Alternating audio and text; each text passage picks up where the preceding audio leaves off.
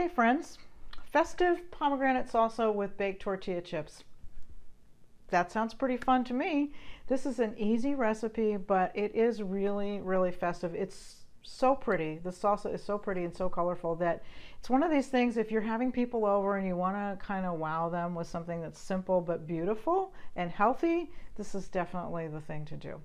All right, so what we're going to do, we're going to start by actually making our baked tortilla chips, which I know you can buy tortilla chips in the store, but if you've never made them, you should think about it because it's really easy. When you make them yourself, you have a little bit more control over how much oil is in them. So I don't know, give it a shot. I'm going to show you how in case you're interested. It's very, very simple. First thing is you want to preheat your oven to 350 degrees. And then you want to take your baking sheet and line it with some parchment paper, or that's what I usually use. You can use foil if you want to. You don't have to line it if you don't want to. You can put a little oil or pan spray on it, but parchment for me works pretty well. And then we're just going to start with just standard corn tortillas. These are store-bought tortillas, nothing special. And what we're going to do is I've got a mixture here of 2 tablespoons of olive oil, and I put in a little bit of lime juice. I put like a teaspoon of lime juice in there. That's optional, I would say, but I kind of liked the flavor of it on the chips, but if you don't want to, you can leave it out. And then you're going to take your pastry brush, or in my case, a clean paint brush. I like the shape and how they work a little bit better. And you're just going to brush your tortilla with a little oil, and we're just going to do these in a stack, and that way we can cut them all at the same time.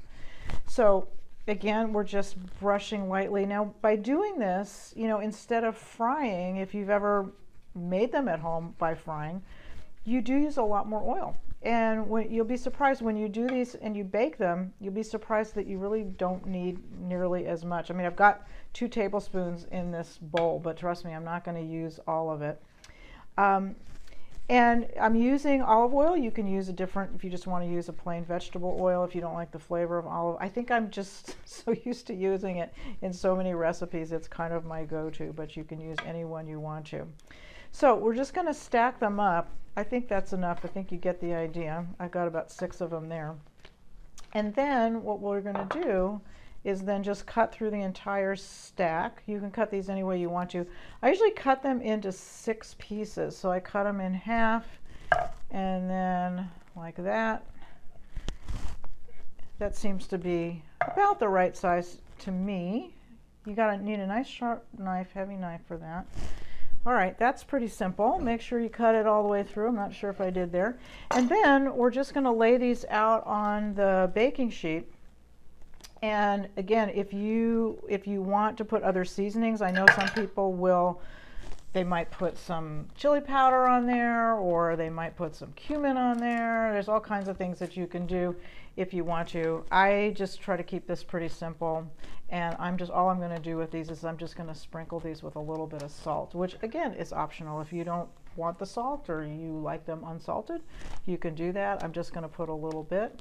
I'm going to do this very quickly so that we can get to our salsa, because I think you get the idea.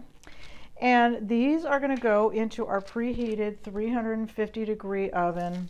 They take really just about 15 minutes. And I didn't have to turn the baking sheet or do anything to it, but keep an eye on them. Like, you know, after about 7-8 minutes, take a look. If it looks like one side's getting more brown than the other, then by all means, you know, turn your baking sheet around. All right, so I'm going to pop these in the oven. I'm going to come right back so we can make the salsa. All right, cool. So we'll get that out of the way. Get my knife here. Get rid of these. All right, so I told you that we are making pomegranate salsa. And, you know, one of the things about pomegranates is they're a little tricky when it comes to opening them and trying to get the seeds out. And I know I showed you this once before, but I'm going to show you again because some of you may not have seen it. I'm going to show you a really easy way to get the seeds out of your pomegranate.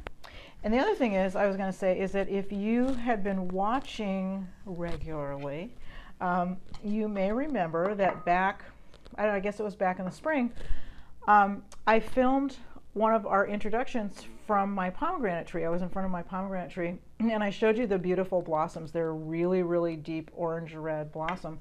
Well, the pomegranates have fruited now. It's November, and so they are ready to go. So these three are from my tree. Actually, these four I think are from my tree. These are the ones I got in the store. They're a lot bigger, as you can see, but who cares? But these are still, they're beautiful. And one thing that if you ever grow these at home, one thing you may notice is that when they get really ripe, what happens is they actually start to split a little bit. You'll see the split here on the top.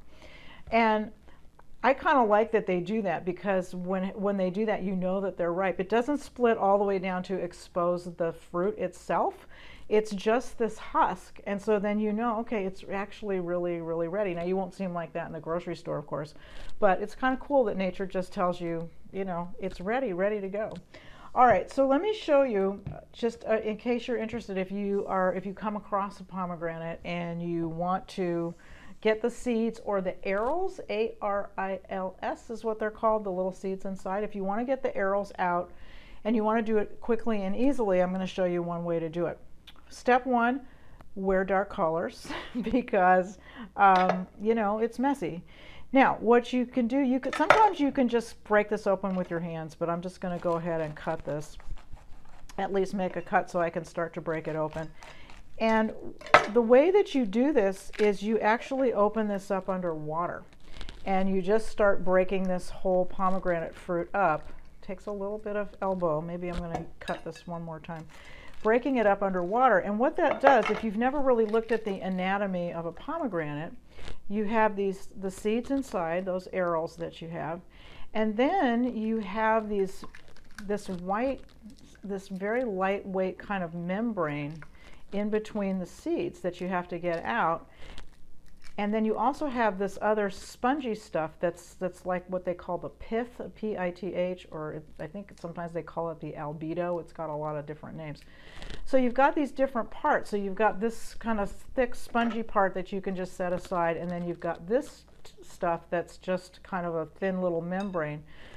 You want to get those out as much as you can, but if you do this underwater, what's going to happen is your arils or your seeds are going to sink to the bottom, and then everything else is going to float. And so that makes it actually really easy, because then what you can do is you can just skim off the top of the water all the stuff that you don't want, all the white spongy part and all of this membrane, and then all your seeds. If you can see, the seeds have gone to the bottom. So I'm not going to do the whole thing, but you can see, so it's pretty easy. I can just sort of take this white stuff out and just scrape it off with my hands, which makes it pretty simple.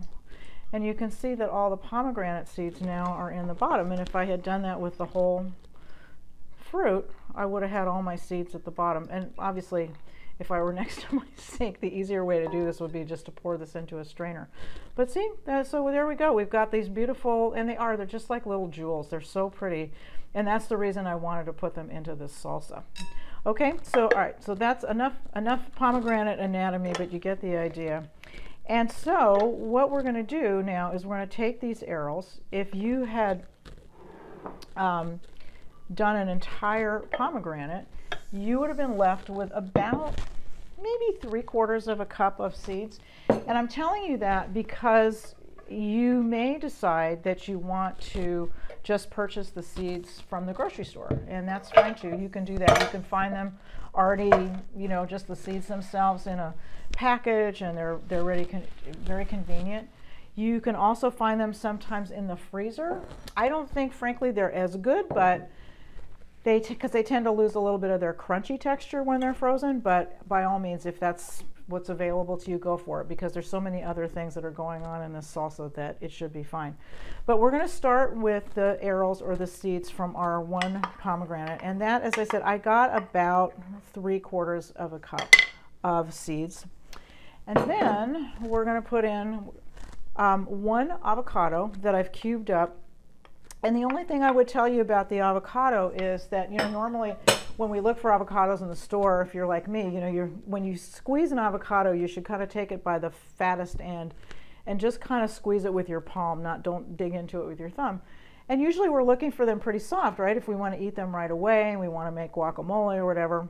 For this one, I would say look for an avocado that's a little still on the firm side, so that when you toss this, you still have nice cubes of avocado so that it doesn't just kind of fall apart. That would be ideal. Not critical, but ideal.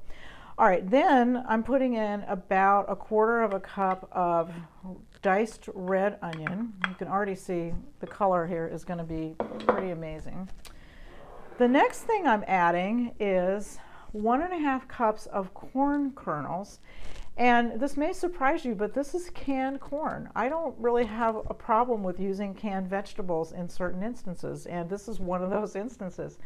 And the reason is that canned vegetables, like frozen vegetables, are usually processed very quickly after they're picked, and they're usually picked at their peak of ripeness. And so the nutrition is actually preserved. I know that canned vegetables and frozen vegetables kind of get a bad reputation, but they shouldn't.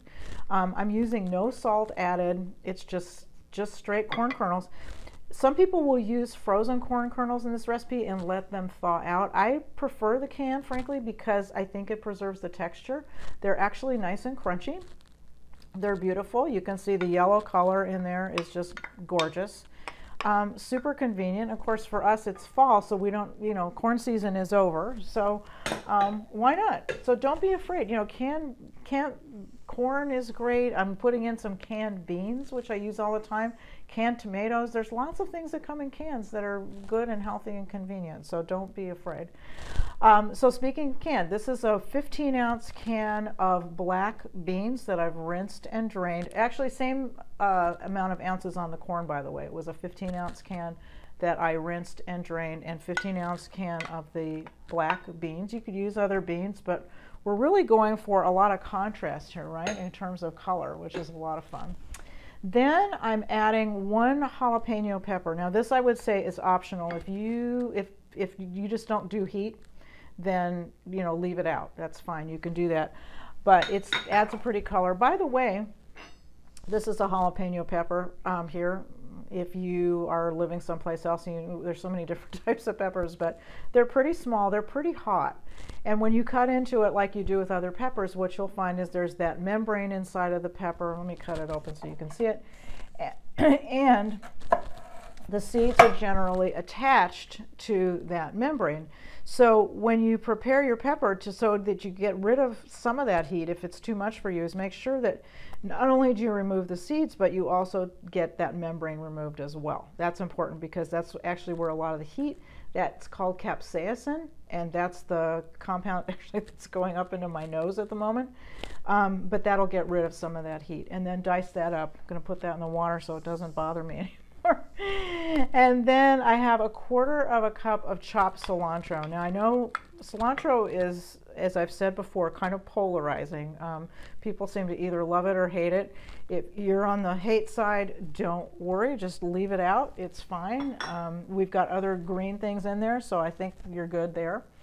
All right, and then just to add a little bit more flavor to our salsa, I'm going to put in just a little bit of oil. I'm going to add 1 tablespoon of olive oil, and that's just going to help.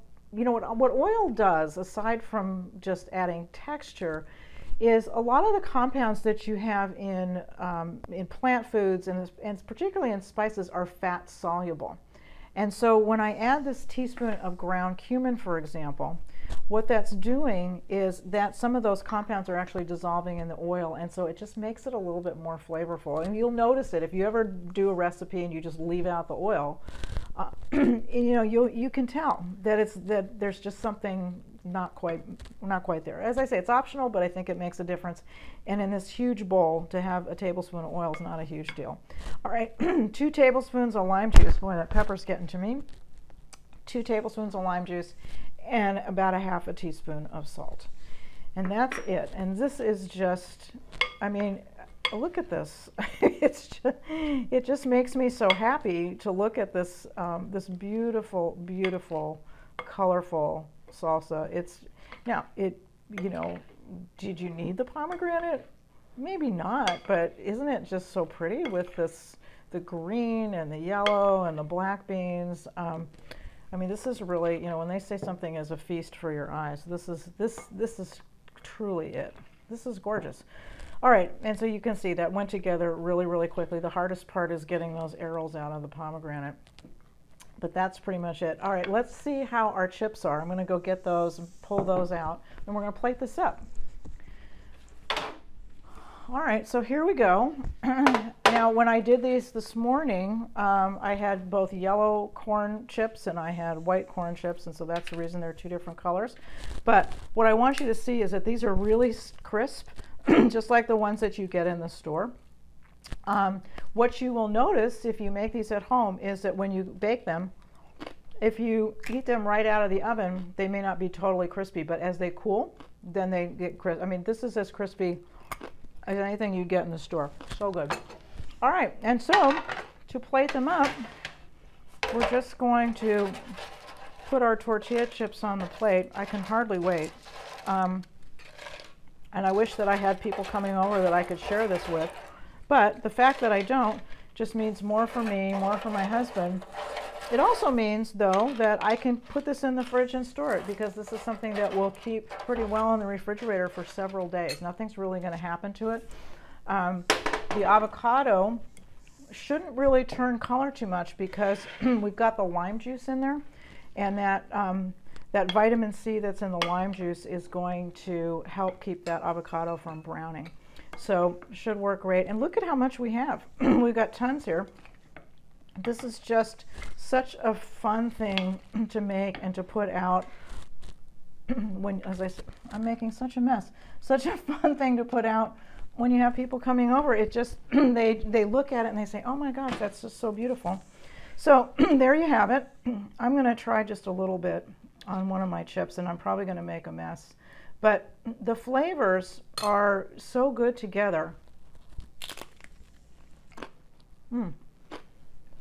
What you pick up primarily is what you'd expect. You pick up mostly the lime juice, the cumin.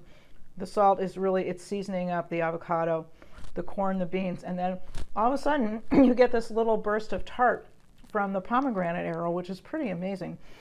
This is just so much fun, so delicious. The other thing you could do with this, by the way, if you don't want to serve it like this with the chips, is this is really delicious served alongside some grilled chicken or some grilled fish. It's really, really good. Again, really dresses up your plate because it's so pretty and it's so colorful.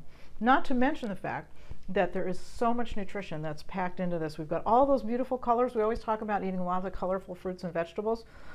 We got it right here. Don't go away, because I'll be right back. I'm going to tell you about all the nutrition information in our festive pomegranate salsa with baked chips. Don't go away. I'll be right back.